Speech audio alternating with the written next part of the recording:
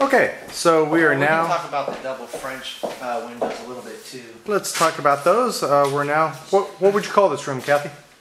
This is the wine room. The wine room. Yeah, and that's with no H, right? That's just. that's right. It's not allowed in here with that. In here we did a couple things a little bit differently because we wanted. I love the airflow from this southern direction, so we actually replaced the screens with alarm screens.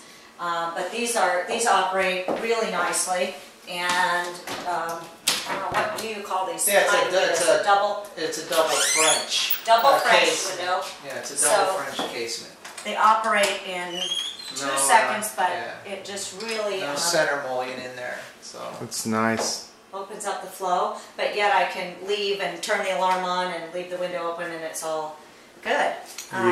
You can sit here and look through your window and watch your harvest. Right, that's right. If I'm not down there doing it myself, I can watch it, absolutely. And then we have double doors here, French doors out to the pool, and use the phantom screens, again, just to be able to open them all the way up in the summer time. And those work great. So. Let's go ahead and open that, and I'll get a nice view of the... you don't need to open. Not that one? Okay. You can if you want. I'm just going to go this way, and I'm going to do a U-turn.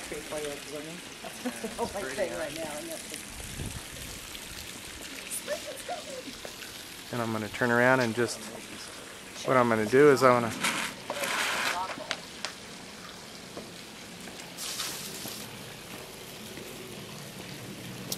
While I'm here, I'm just going to... Obviously, you can see all the trim. Oh, wait a minute. Are you dead? What you been doing? No. You know what I just thought about? I was going to say, I hope you get...